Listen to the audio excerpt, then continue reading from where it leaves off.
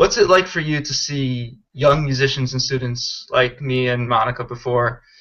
Like, what's it like for you to see us being inspired by your music and jazz in general, and watching us like grow and develop with it? Well, it reminds me that life is a continuum because when I was your age, I was listening to people like Fats Waller and Louis Jordan and Coleman Hawkins, and so I life is a continuum, and thank God for that because there has to be something good in this world.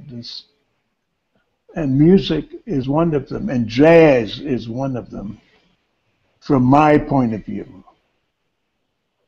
So now I would see. I have to be careful what I'm saying to you. What's good to me may be bad for somebody else. That's the way the world is. I can't help that. I just have to go by what's positive, good, helpful to me, and that's what jazz has been. It's been excellent, and it's an excellent model for a person being serious and trying to accomplish. As you know, you have to practice your music, and what you're reaching for is something of a high nature. That's what you're reaching for. So the whole idea of jazz and music, you're very fortunate. You're very fortunate that you were born with this tendency to play music. I mean, it's almost a blessing. It's a gift that was bestowed on you, like it was bestowed on me, like it was bestowed on Monica. I want to play music. I want to do it's great. And so you should, number one, consider yourself very fortunate. And number two, uh, live the best life that you can live because you're on the right track as far as I can see. I mean, you're on the right track. Okay. Yeah. I really appreciate that. I mean, I just want to say also, I saw you at New Jersey Pack a few years ago, and you said you had a quote at the end of it, and I have it written down. You said at the end of the show, "There's nothing to worry about. You have nothing to fear.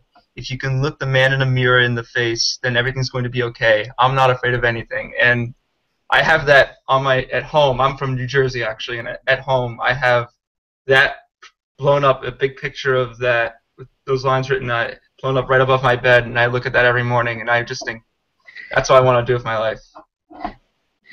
Well, I'm so happy to hear that because that's what I don't have it written on my wall. Maybe I should, but that's what I want to do. That's universally true. And life goes by so fast, and you don't get it. I forgot that I said that, but I have often during my concerts tried to have a little message at times, So that's great. That's great. That's exactly what life is. I don't care what's happening around you. You have to know you're doing what you want to do, knowing that you're doing something. If that's what you feel, if that's what the guy looking back at you says, okay, do that. That way, whatever happens in the world, and there's everything going on, as we know, in this world, constantly, every minute, doesn't affect you. Doesn't affect you. It's about you. It's about you playing your horn. It's about you doing what you want to do in a positive way. So I think those are very good, aphorism or whatever you want to call it. And I'm very happy that you think of that.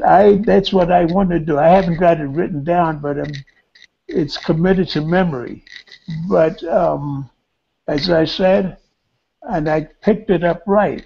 You've been blessed, and just keep the tradition going, and someday people will look at you and say, "Wow, I heard this guy play, and now I want to play."